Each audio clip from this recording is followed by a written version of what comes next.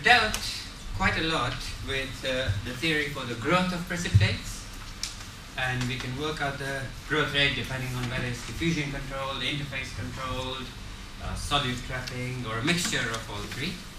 And we've looked at the evolution of shapes of precipitates. And today I really want to deal with overall transformation kinetics. That means how the volume fraction changes as a function of temperature and time. And of course, we might have many different precipitates growing at the same time, interfering with each other, and new precipitates nucleating all the time. We need some theory to tell us the volume fraction as a function of temperature, time, and other parameters. We've already dealt with growth, and Professor Greyer explained nucleation to you. Is that right? Okay. So can anybody explain why we need nucleation? Why can't the phase simply start growing once we go below the equilibrium temperature? Because it will go faster. Sorry? It will go faster. No. The point I'm trying to make is, say the equilibrium temperature is 300 degrees centigrade. Then if I go a very tiny drop in temperature below 300, nothing will happen. You've got an energy barrier you need to overcome. Yeah. And why do we have that energy barrier? Because the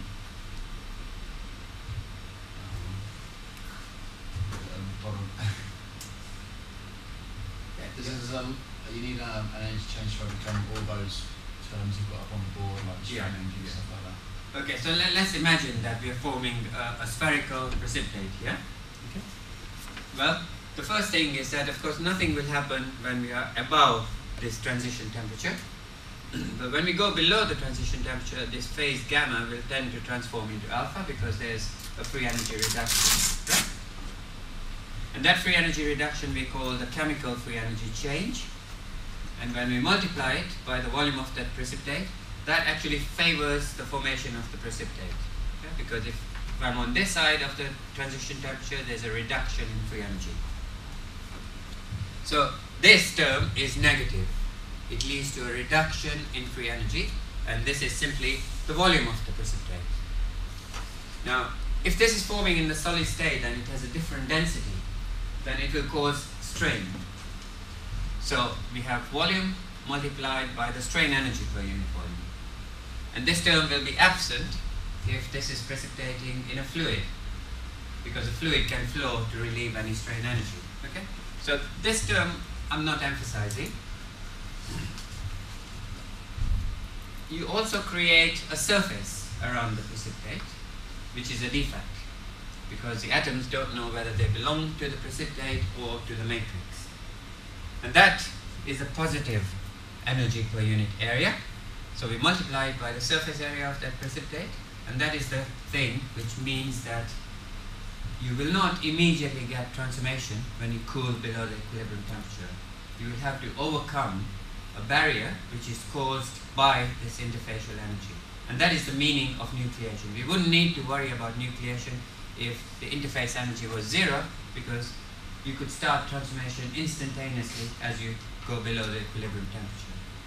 Okay? So the most important thing about nucleation is that there will be an interfacial energy which opposes the formation of a new phase, and that interfacial energy will be a very large component of this equation when the particle is small. Do you know why? Why is that most important when the particle is small? Because of the surface to volume ratio? Yeah. If you think about it, if I have a small particle, the amount of surface per unit volume is large. And as the particle grows, the amount of surface per unit volume becomes negligible. Okay? So when the particle, when r, which is the radius of this particle, is very small, this term dominates everything. Okay? Because r squared is much bigger than r cubed. Okay? Right, so let's just think about this. If I take this equation, it's rewritten over here.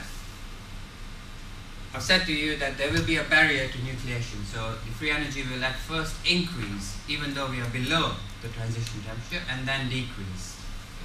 So your graph of free energy will look something like this. If I'm plotting the radius here, this is 0, and this is delta G, the change in free energy over here, then you will have to go through a positive free energy change because of that surface energy before it starts to reduce again.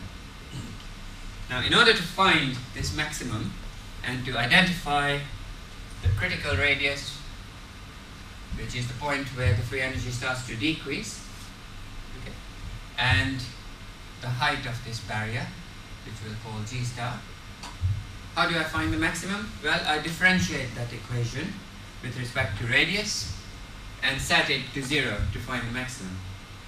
So if I differentiate 4 upon 3 pi r cubed delta G cam, I get 4 pi r squared delta G cam, and similarly for the strain energy term. And the differential of this with respect to r is simply 8 pi r sigma. Okay? Set that to 0, and therefore I find the critical value of the radius r star, which depends on the interfacial energy and the chemical and strain energy terms. And in this equation, if sigma here, the interfacial energy per unit area, is 0, then r star is also 0. In other words, you don't need to have nucleation. You can start, you can get a negative free energy change from size 0. Okay? It's only interfacial energy which causes this increase in the total free energy change until the critical value of the radius is reached. Everybody happy with that? Okay, so that's r star. Now if I take r star, which is the critical size of the nucleus, and I substitute it into this equation, then I get the value of G star, the barrier to nucleation. So here, this is the equation for r star. If I take r star and I substitute it into this equation, that gives me the activation energy for nucleation, G star, this height over here.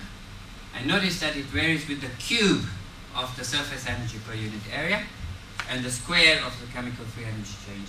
So this is a very, very important term in determining the height of that barrier, the activation barrier. Okay?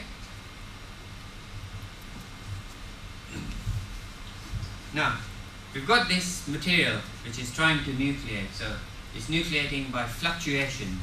So if you're observing the atoms, then just by pure chance, by thermal vibrations, it will adopt the structure of alpha temporarily in a small region. And if that structure has a size scale which is greater than r star, then the free energy will start to decrease and the nucleation process will be successful. Okay, so we're looking at random fluctuations giving rise to nucleation. So, can anybody tell me what is the probability of a successful nucleation event?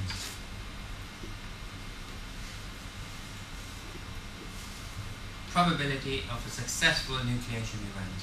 So, we've got this system with fluctuations, and the fluctuations are trying to go beyond r star. Some of them will succeed, some of them will decay, because they've got to this r star and then they decay. So any ideas? What is the probability of a successful nucleation event? It's a small number. Right, but in terms of getting over this barrier, how would I express that mathematically? Oh, well, it's exponential of it. That's Very good. exactly. Yeah, it's just like the Boltzmann equation. So we will have exponential minus G star upon kT, where K is Boltzmann's constant.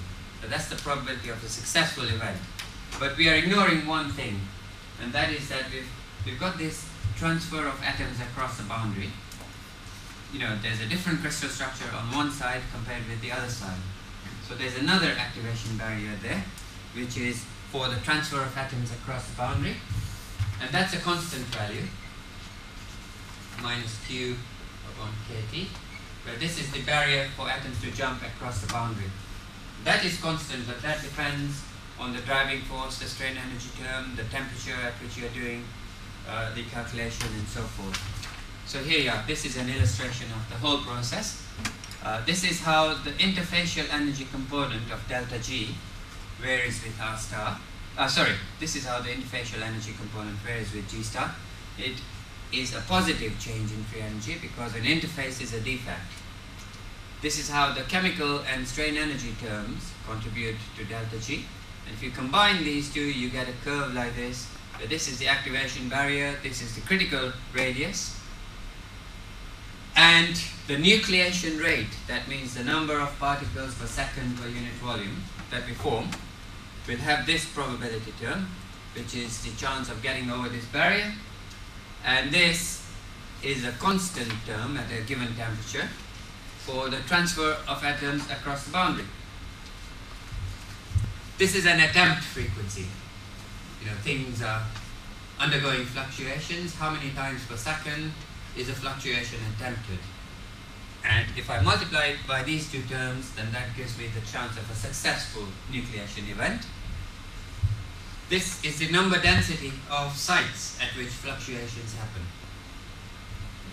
So supposing that you can consider each atom as a site, then that would be like the number of atoms per unit volume. So this equation tells us the nucleation rate per unit time per unit volume. So a question. The Q term, is that for transfer from the liquid to the solid? To the solid. Yeah. Parent to the product. But presumably there's also the opposite process. Yeah. So you have a barrier.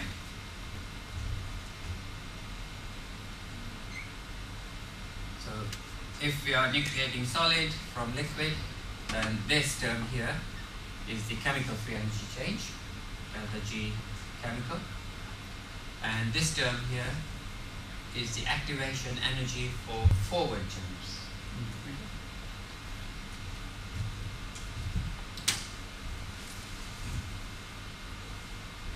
So this is a revision of nucleation theory. Are you happy with that? Right, so let's now think about volume fraction as a function of time and temperature. We've done growth theory, we've done nucleation theory. Somehow we've got to combine the two. Now, Avrami did this theory, and I'm going to explain that to you in detail. Very beautiful theory, done almost 70 years ago. So imagine that we are observing this volume of parent phase, and that we have two particles which are growing. Okay, so this is at a time t, and then we are looking at the picture at a time t plus delta t. So in other words, a short time later. We might have nucleated two new particles here, because we have a finite nucleation rate, and these particles will have grown. And the basic problem is that, look, this particle obviously cannot exist. Yeah? Why can't it exist? Because it is inside the grown particle. That's right. It's in a region which has already transformed. But mathematically, I don't know how to tell the system that, look, don't form in this region, form in untransformed phase. Similarly, this kind of thing cannot happen, because the particles cannot grow into each other.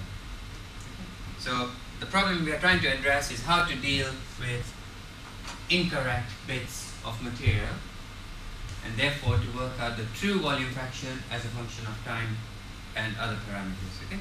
So imagine that we are starting here at the time t, we have two particles of alpha, and a short time later they have grown into this size. So the dark blue region represents the increment of fraction, and that we form these two new particles because we have a finite nucleation rate.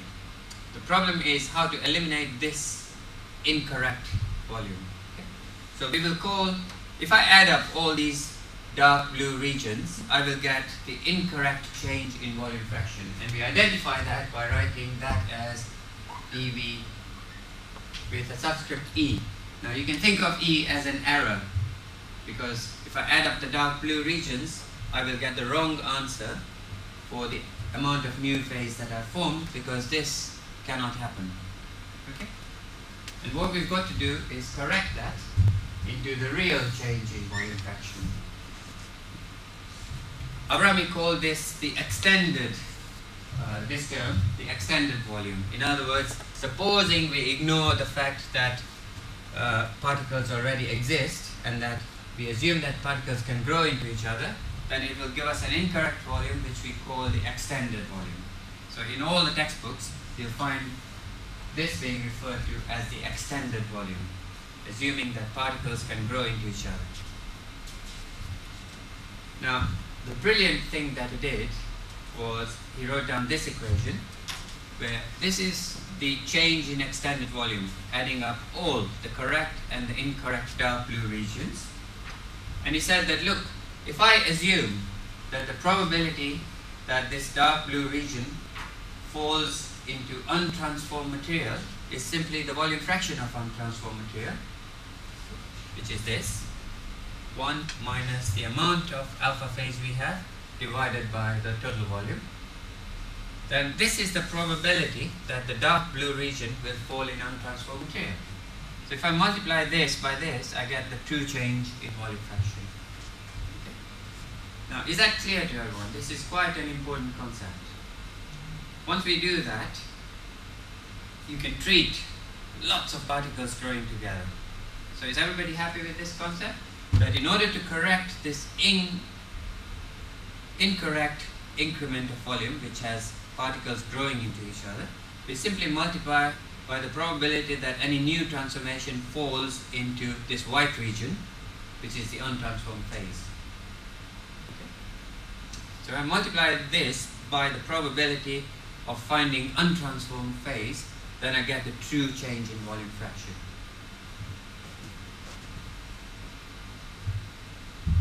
Now, of course, this assumes that particles are located randomly in space.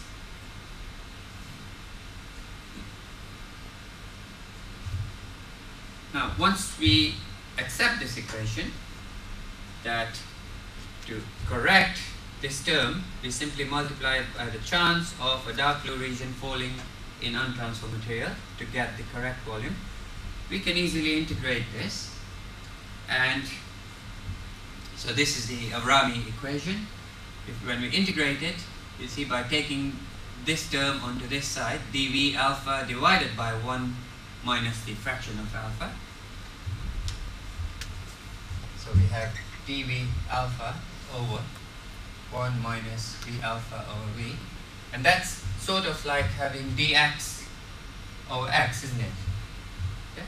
So when you integrate that, that gives you a logarithm. The integral of this will be logarithm of x, won't it?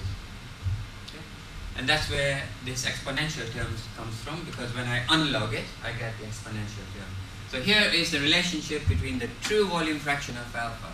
This is the total volume, and this is the volume of alpha, so this is the volume fraction of alpha, is 1 minus exponential of the incorrect volume fraction of alpha divided by V. And the incorrect volume fraction is very easy to calculate. You just multiply the nucleation rate by the size of the particles. Yeah? So we've got the growth rate, so we can work out the size of the particle. And we've got the nucleation rate multiplied, ignoring any impingement between particles, that means particles growing through each other, and particles forming inside particles which already exist. So this part is very easy to calculate. Yeah? It doesn't take account of the fact that we have regions which have already transformed, and by using this equation we can correct the volume fraction of alpha. Okay, so this is extremely important theory which has been applied successfully for at least 7 decades, and in all aspects of kinetics, not just in material science. Are you happy with the derivation? Yeah. Okay, so let's go on and do some examples of this. So imagine that we are observing the system, rather like this. We are observing this system, and this particle obviously started to grow first. This particle started to grow later, and we'll assume that the growth rate is constant that means the length or dimension of the particle increases at the same rate with time. Okay. Is that really a valid approximation? Sorry? Is that really a valid approximation? In some cases it is valid that the growth rate will be constant. For example, if it's interface controlled growth, then it will be linear with time. Okay. We will consider cases where it's parabolic with time. So we're observing that system and nothing happens until we get to a time tau 1, when this particle starts to grow and then it continues growing as time evolves. Okay. Then we nucleate another particle here at time tau 2. It continues to grow at that rate. Tau 3, tau 4. Okay. So all these particles are starting at different times. And the incubation time, that means before this particle nucleates, will be different for different particles. So tau, the definition of tau is that the particle doesn't exist before that time. Okay? So if I want to write the volume of the particle which has formed at time tau 1, and let's say that g is the growth rate, and let's assume that we have isotropic growth. That means the dimensions are the same in all directions.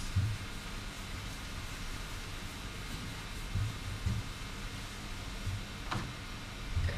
Then how can I write the volume of a particle nucleated at time tau?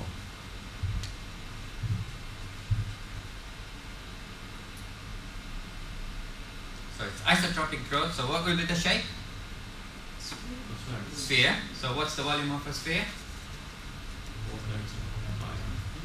4 upon 3 pi, and r is the radius of the particle, but I want it in terms of growth rate and time.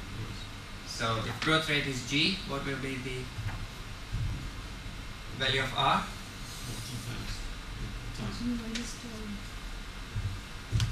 G multiplied by time.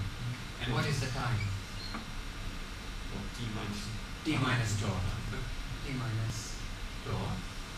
And the whole thing cubed. Because the particle doesn't exist before this point is reached. Yeah? So you have to remove that much time from the total time which we are plotting along this axis. Okay, so that's the volume of one particle which started at the time tau. Yeah, here you are. The volume of a particle which started at a particular time tau. I could put a subscript here. Okay. 4 upon 3 pi g cubed, where g is the growth rate, and we are assuming it's constant. T minus tau cubed, because g cubed times t minus tau cubed is r cubed. Okay. So this is just the volume of a single particle. Now, of course, we have a nucleation rate. So at any given time t, how many particles do I have?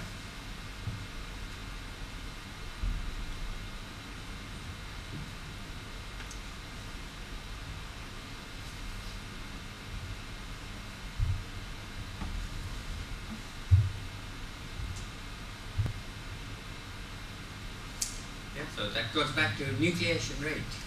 If I multiply nucleation rate by a time increment, then I get the number of particles that are formed in that time increment. Because nucleation rate, you remember, has units of number per unit volume per unit time.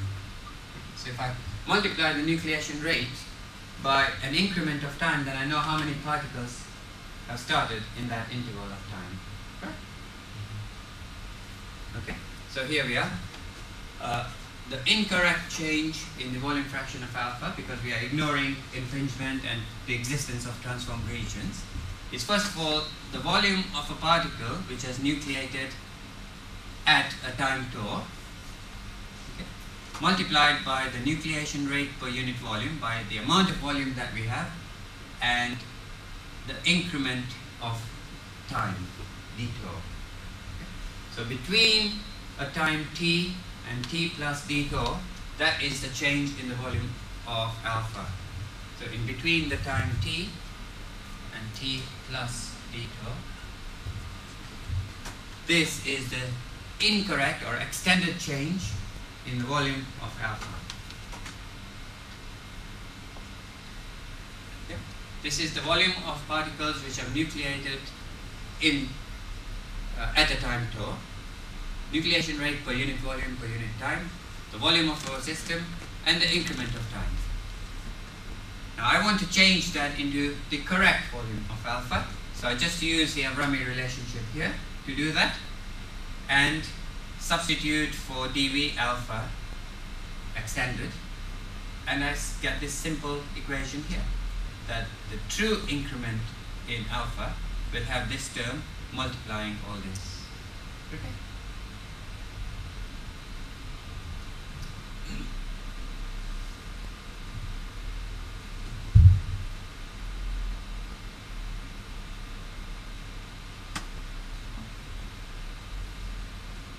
Happy with that?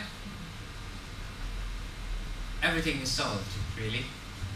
I actually have the true increment in the volume of the phase as a function of a change in time.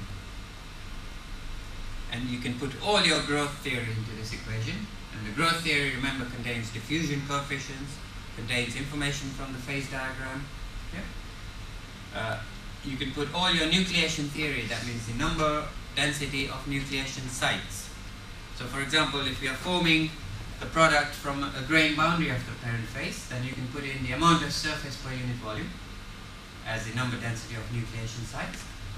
You have an activation barrier which takes account of the chemical free energy change, that means thermodynamics, the strain energy term, and the interfacial energy term. And you have some information about the shape of the particle in there. In our case, we have assumed it's isotropic, but that assumption is not necessary. It could be growing at different rates in different directions. We simply replace g cubed by g1 cubed, g1, g2, g3. Okay? Where g1, g2, and g3 are growth rates in different growth rates in different directions. So let's just integrate this. Okay? If I integrate this, I'll get the volume of the phase on this side, and I'll get some function of time on this side. So just by looking at this equation, what do you think will be the final exponent of time? In other words, will it be t to the power of 3, t to the power of 4, or what?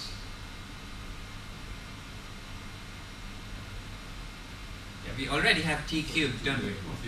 4. Yeah, and we've got another integral.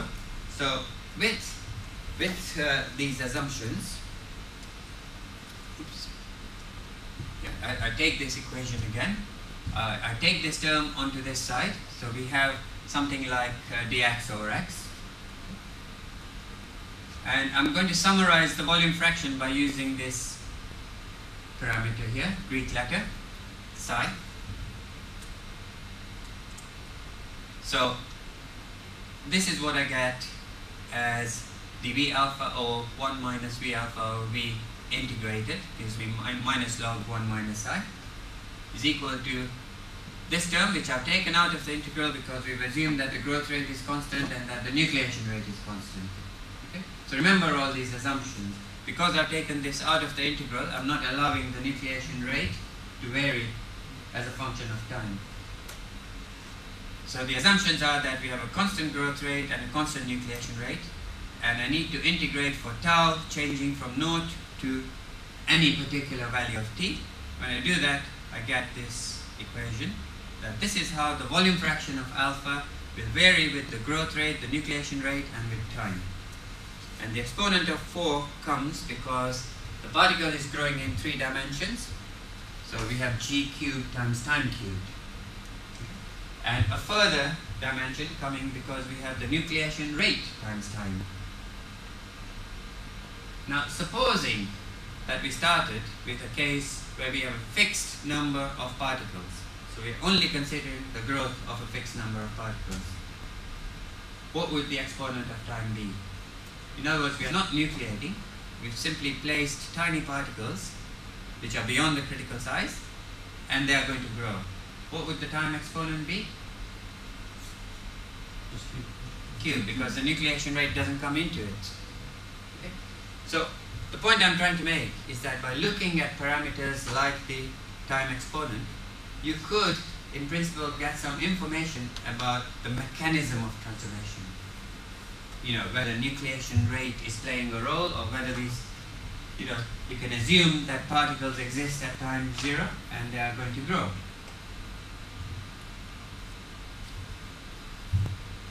Now, the equation we have here, we have derived rigorously. We know exactly what's going into it. And it's a completely rigorous physical equation, and therefore you can deduce information about the mechanism of growth. Okay? But many people use this equation completely empirically. In other words, they write it, lump all these terms into what they call an Avrami constant, Ka, and an empirical time exponent, which is called an Avrami exponent, n. And then, of course, if I take the logarithms of psi and plot against time, I can deduce empirically the values of k and n by fitting to experimental data. And that is okay if you simply want to communicate the results to somebody else. But it doesn't give you the insight which you get when you develop the equation rigorously in terms of nucleation rates and growth rates. So it's better to do it like this and get some physics out of your results than to use it completely empirically in this way. The shape of a curve like this will be sigmoidal. In other words, it starts off as a slow reaction because the particles are starting from a small size, and therefore when they grow from a small size to a slightly bigger size, the increment in volume is not that much. And then you have a fast growth rate here, fast evolution of volume fraction, and then you are running out of matrix phase. You're running out of the parent phase because you are transforming it, and therefore it levels out like this. Okay? So this is the classical sigmoidal shape of the Avrami curve. Everyone happy with that? Now, just to give you a bit more detail, you know, we've got differences here between 500 and 400 degrees centigrade. Well, first of all, it's faster in this case at 400 because you are at a greater undercooling, so delta G chem is larger. Okay? The chemical free energy change is larger. If I go back to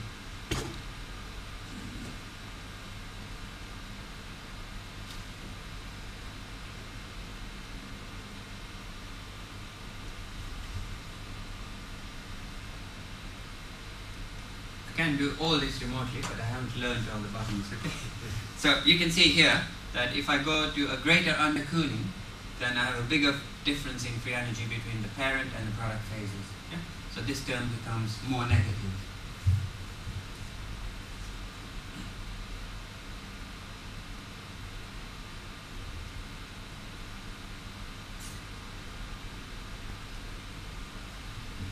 Now, in this particular case, if I change the alloying element concentration, I actually retard the transformation because the free energy change decreases. I'm stabilizing the parent phase relative to the product phase by increasing manganese. That information, of course, comes from the thermodynamics that we did. So here we are consolidating thermodynamics, kinetics, diffusion coefficients, everything to get an overall transformation rate. If you take this equation, or this equation, and you take the logarithm of minus the log of 1 minus psi versus logarithm of time, then you ought to get a straight line. And the slope of that line will give you the time exponent, and at some point the intercept will give you this term or this term. So if I take the logarithm of this,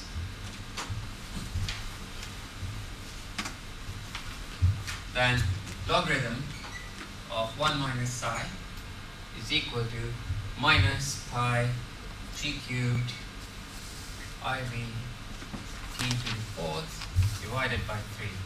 Okay? Now, is this positive or negative?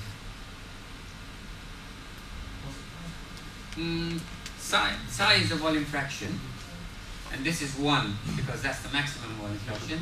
So it's the log of a number smaller than 1, so it will be negative. And that's why we have a, you can see we have a negative sign here. So if I take that negative sign here onto this side and take another logarithm of this, yeah, then I get that as log of pi g cubed IV, and this is the constant term over 3. Effectively this term here, okay, plus 4 log t. Okay. And this then is the Avrami exponent n.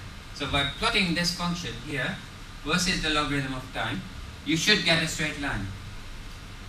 If you don't get a straight line, that means that something is changing during the course of transformation. Right? Now what could be changing? Well, you could be running out of sites to nucleate particles on. You know, all your grain boundaries are completely decorated, then the nucleation rate will become 0 at some stage. Yeah?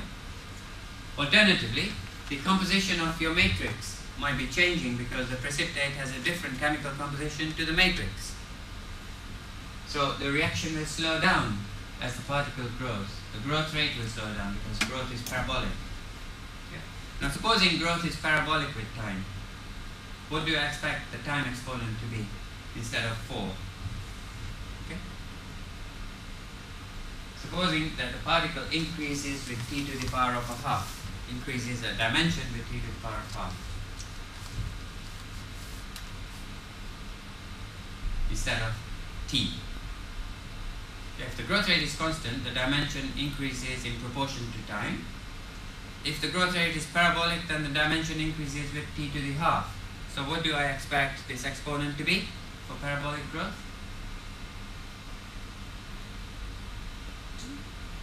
2. It's 4 by 2. What did you say?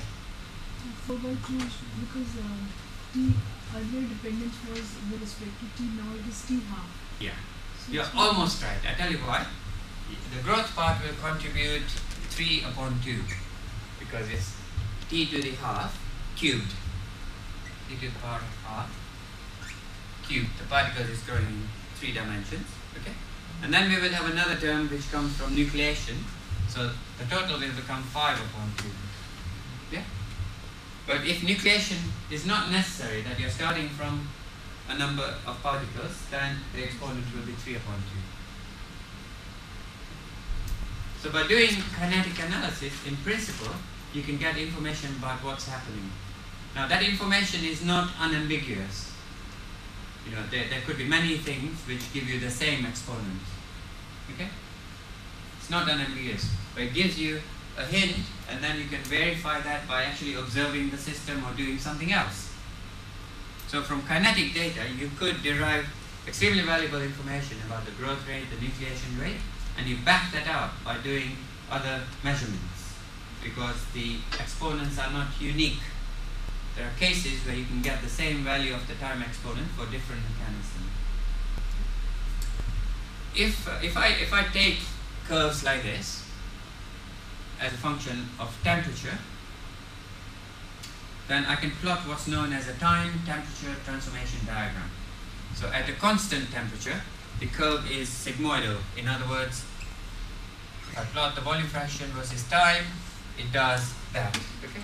So at any instant of time, I can find how much phase I have. If I plot this curve for 0 volume fraction and for 100% transformation, in between at any temperature, I have a sigmoidal curve. If I do that at a whole variety of temperatures, I get this kind of behavior. That at high temperatures, the transformation is slow, low temperatures, the transformation is also slow, and at an intermediate temperature, it's fast. Why is that? Why, first of all, is the transformation rate slow at high temperatures? Because there's not enough undercooling to open the barrier. Very good. So the chemical free energy change is small at high temperatures because we are near the equilibrium temperature. Okay. Diffusion coefficient is high, but nevertheless the driving force for transformation is small, right? How about low temperatures? Why do we have the reaction slow? There's not enough thermal energy for the rate of Absolutely right. So any process which is thermally activated, whether it's nucleation or whether it's diffusion, will limit transformation rate at low temperatures. And in between somewhere you have some optimum combination. So this is called a time temperature transformation diagram because we've got time over here with temperature, and here we have volume fraction. I could plot many of these to represent 10%, 20%, 30% transformation. These diagrams are extremely useful when you're designing industrial processes for a whole variety of materials. And you can calculate them or you can measure them. So this is a time temperature transformation diagram. So we've done thermodynamics, phase diagrams. We did kinetic theory. We've combined everything now to give us an overall volume fraction of transformation. And this is isothermal transformation. That means we're looking at, we supercool our parent phase to a particular temperature, hold it there. We expect transformation to start here and to finish at this time. So this represents isothermal transformation at a constant temperature. Everyone happy with that? Okay, so I think if you understood Avrami theory, that is a very major advance. And we'll continue with this in the next lecture to deal with slightly more complicated systems where you don't have just one phase growing, but you might have two different kinds of phases growing at the same time. Okay? Thank you very much.